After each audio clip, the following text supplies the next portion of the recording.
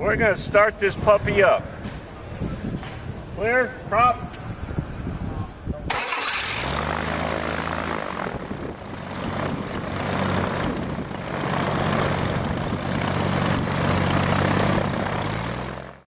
And welcome back to Tip of the Week. This is a real important tip this week for those that are ultralight pilots, ultralight builders, those who know everything about the world of ultralights, but especially for those that want to learn something new about ultralights. Here's what's happening. The EAA has announced that on February 22nd, 23rd, and 24th, they are providing a free online webinar called the EAA Virtual Ultralight Days. And this is going to be open for everyone. Mandatory attendance. Let's take a look at what they say. Reading their website. Join us on Tuesday, February 22nd through Thursday, February 24th for an educational online event, EAA Virtual Ultralight Days. The subject matter experts of the ultralight community will present webinars on the lighter side of recreational aviation, including how to get started in ultralights, how-to instructions on a variety of ultralight aircraft like gyroplanes, powered parachutes, and trikes, and overall informative topics on maintenance, airport operations, safety inspections, and more. Now, what's really nice here is that all webinars are free of charge to everyone interested in ultralight aviation. However, if you can't make it these 3 days to watch these webinars, then you're in a little bit of trouble. On-demand recordings of these presentations will only be available to members. So it's not the end of the world, but you would have to join the EAA to watch recordings of these. So if you want it free, attend these 3 days, and I'll go over the syllabus here so you can decide whether or not or which webinars you want to attend. Obviously, you don't want to blow all 3 days watching these. These are going to be basically in the afternoon to early evening, a couple hours a piece, and by understanding the topic matters, you can pick out the ones you want to watch. Obviously, it would be great to see all of them, but some of us have other things we need to do during the day. But clearly, rather than getting your information from social media, my gosh, we all see the type of comments and information that come out of there, good ones and not so good ones. I happen to know that these are as close to experts as there can be in the ultralight realm. The EAA is an organization that I have been pumping hundreds and hundreds of dollars into over the years, and it's nice to see we're getting something back. This will be well worth it, and what's nice is that it's open to everyone. You don't have to be a member. As we mentioned, what you do have to be a member for is if you want to watch these not live but recorded after the fact. And also there will be live questions and answers after each segment so that you can post questions to these moderators, these experts, as they talk about their topic. So let's go quickly over the various topic matters and on which day they are. This is all, by the way, on the web. I'll have a link in the description down below the video, so that because you do need to go and sign up, so to speak, register for it, so they know how many people and how many virtual links. So this can be done on any tablet, computer, phone, whatever. It doesn't really matter, but it's a webinar and it will be live. So let's take a look at the syllabus here. Now, what I'm going to do here is give a 1 to 2 sentence summary from the EAA website on each of these presentations, so that in just a few minutes here you can decide which of these is really of importance and then go and schedule the time on your calendar and be sure to sign up and watch it. So on day one, the first day, February 22nd, the very first presentation is called Getting Started in Ultralights. This is probably one of the more important ones because the presenter is Tim Bogenhagen. He's been flying for years and years. He works for the EAA, and what's nice is you can get it from the horse's mouth on what the rules are to fly an ultralight, what makes up an ultralight. In other words, not all this loosey-goosey stuff you hear on the internet. He will tell you in this presentation, I know, just what it means to the FAA and the rest of the world, what ultralight means. So his presentation is at 1 o'clock, and the summary they have is ultralight vehicles have long been an affordable way to experience the three-dimensional freedom and exhilaration of the sky. EAA staff member and ultralight and light plane guru Tim Bogenhagen will discuss the simple rules of Part 103, so you get the actual rules, and tips for getting started. So that, in my opinion, is a must attend. So that's 1 o'clock on the 22nd.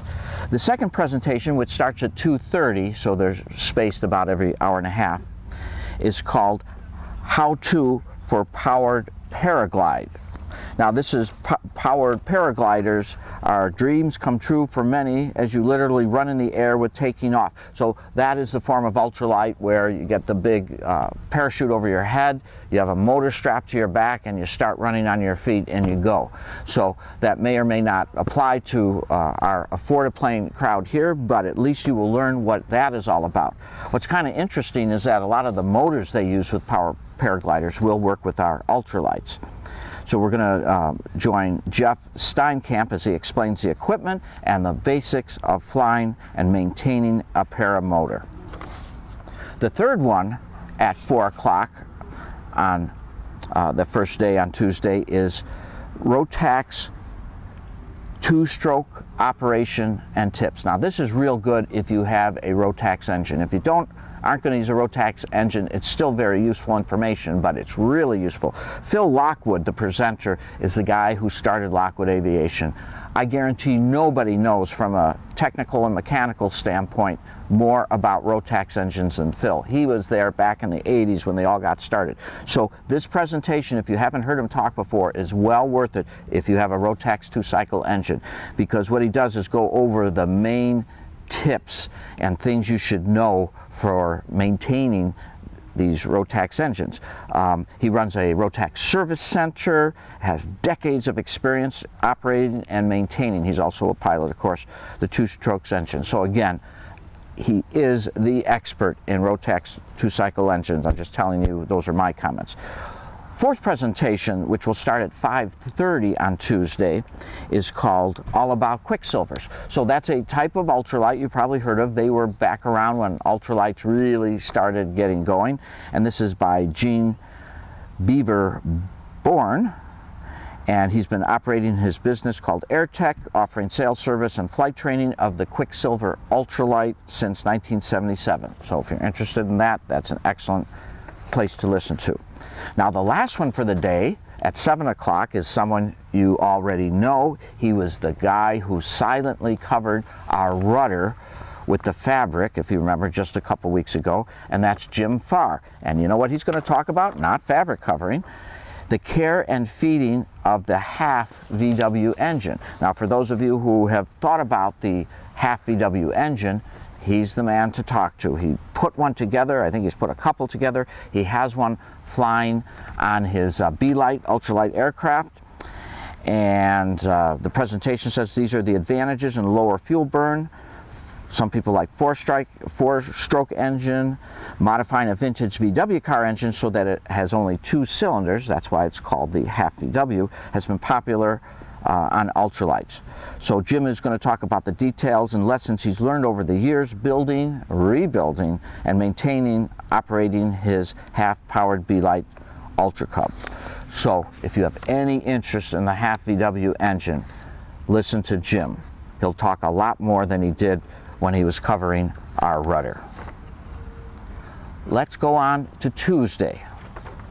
Now Tuesday is the second day, and on day 2, the first presentation, which will start at 1 o'clock, they all start at 1 o'clock, is called Fixed Wing Transition Training from GA to Ultralights. This is real important for pilots who fly regular planes meaning certificated planes where you have to have a pilot's license. Jumping into an ultralight is not a no-brainer. I fly both regular small planes and ultralights, and I will attest that if you jump into an ultralight without any knowledge or training or forethought, even though you're a great pilot in that Cessna or Piper or whatever, there's a very good chance you're going to do some really bad damage to you and your airplane. They fly differently. Now, that's only to say that it's easy to overcome that, and that's what this presentation is about, by Mark Murray. Fixed-wing ultralight vehicles generally have a high drag and low mass characteristic, especially compared to typical general aviation airplanes. Because of this, if you transition from GA to ultralight, it is wise to get transition training to avoid an accident or expensive incident. And so CFI Mark Murray will help us break down the differences and guide GA pilots to a safe transition for ultralights. So again, that should be a very good seminar for those in that position. The second presentation, then at 2:30, is how-to for gyroplanes. If you ever wondered about gyroplanes, they are great aircraft. And by the way, just like everything else, some gyroplanes are actually qualify as ultralights.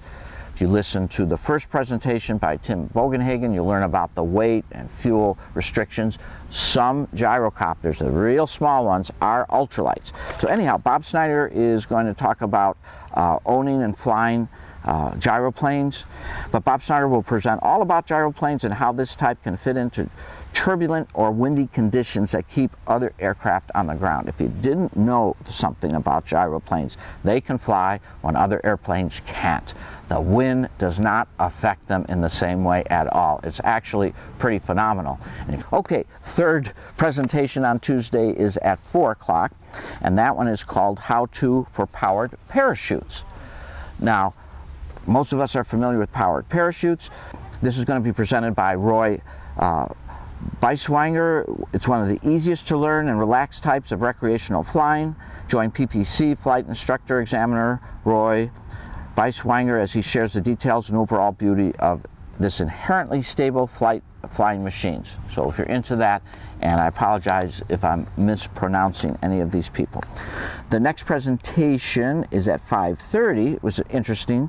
Sailcloth covering, installations, and maintenance tips. Now, we had talked about covering our affordaplane with polyfiber. This is kind of the alternate. There's a sailcloth and there's actually a Dacron, and they're kind of related, but so this will be good for all of us to listen to. Malcolm Brubaker, there are many benefits of sailcloth covering for ultralights, including being inexpensive, no painting, and quick installation. I think you have to do some fabricating and sewing, but we'll find out. I'm going to listen to this one. Join ultralight sailmaker Malcolm Brubaker from Great Sails as he provides tips for installation, maintenance, cleaning, and repairs for sailcloth covering.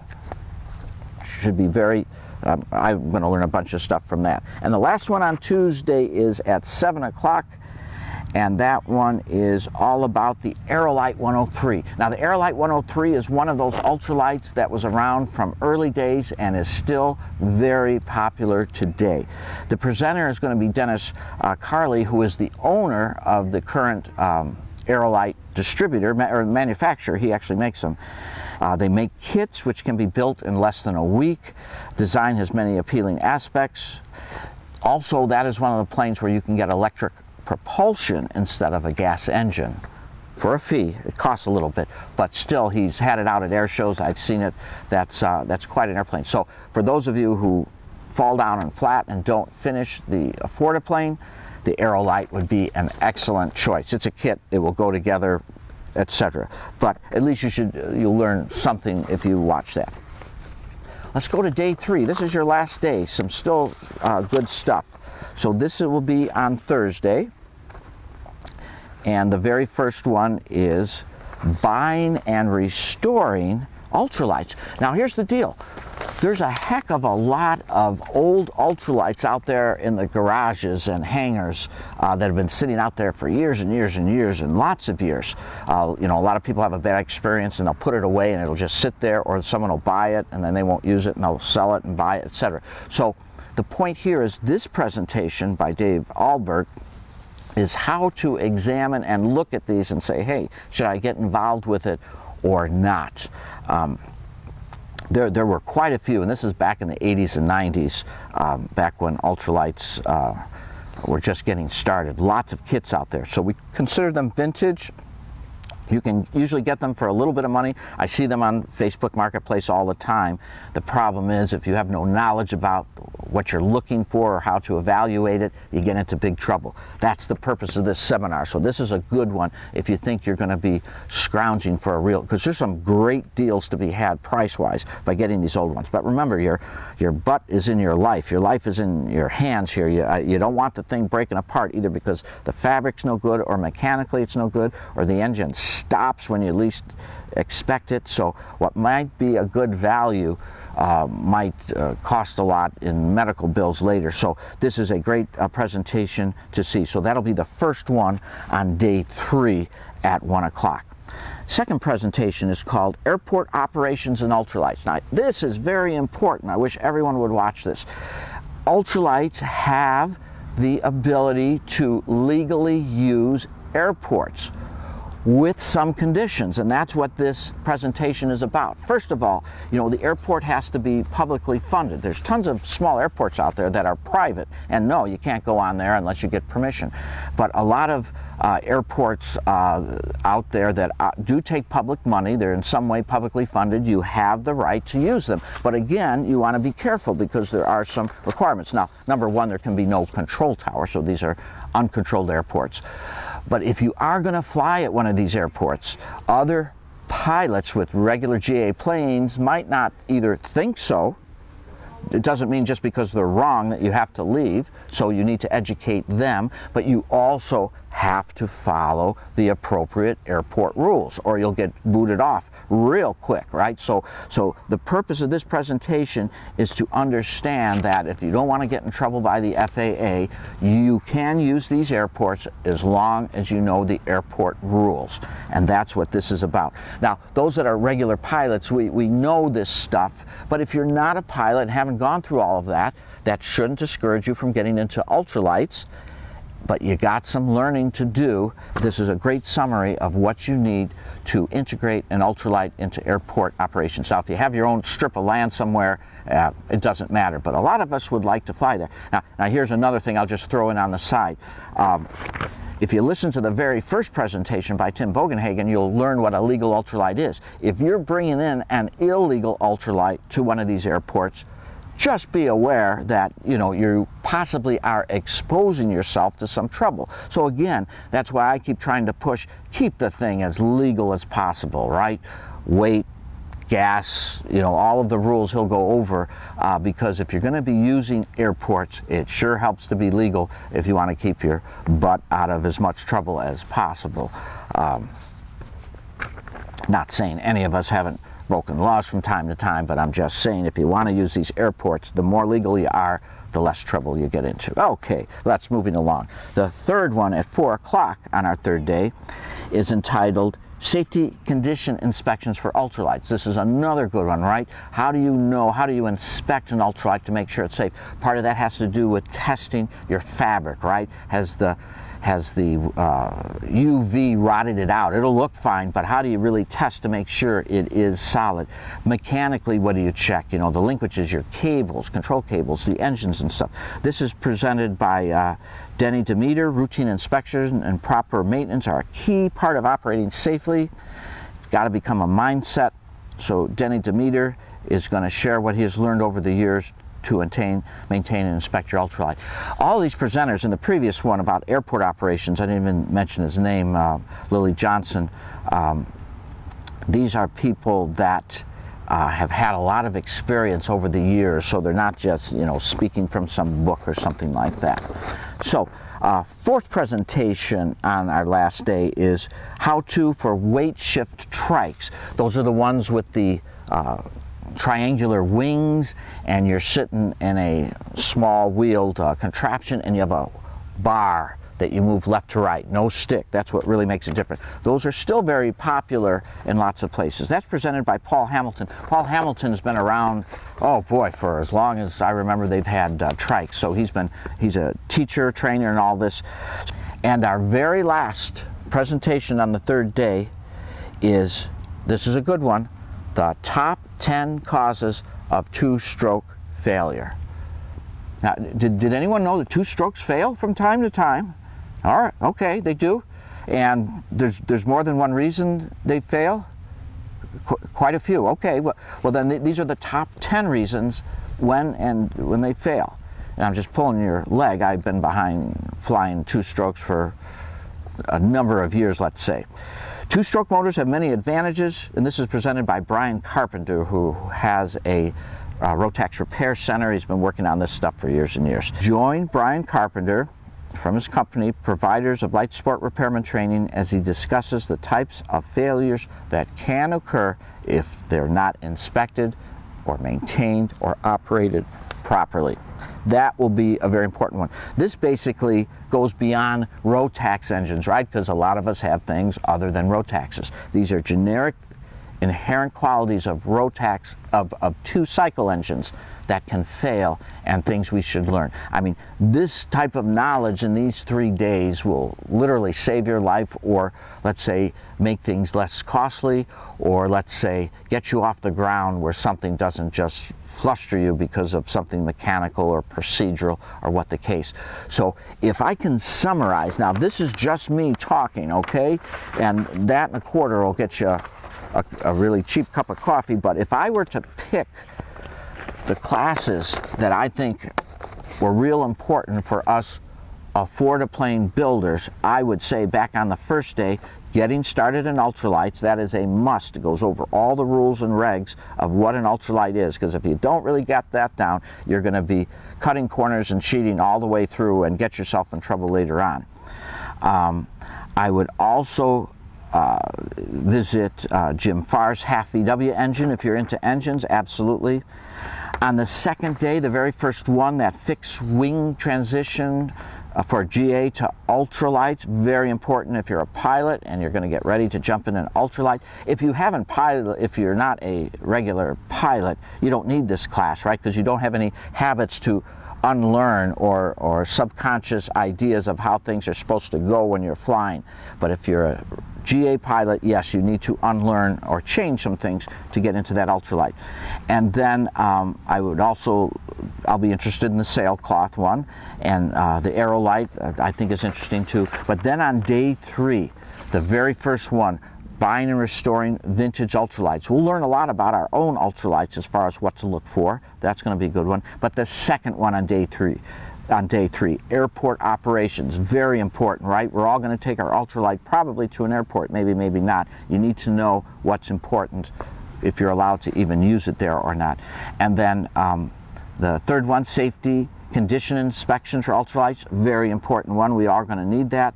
And then the last one on day 3, those top 10 causes of two-stroke failures. So there you have it. Hopefully I'll see you all here.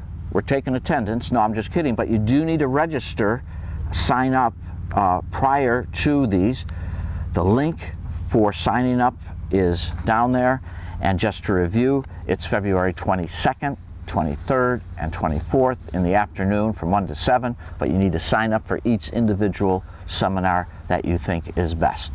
So until then, if you haven't been, there's no need to be goofing off. Everyone back to building, and we'll see you next time.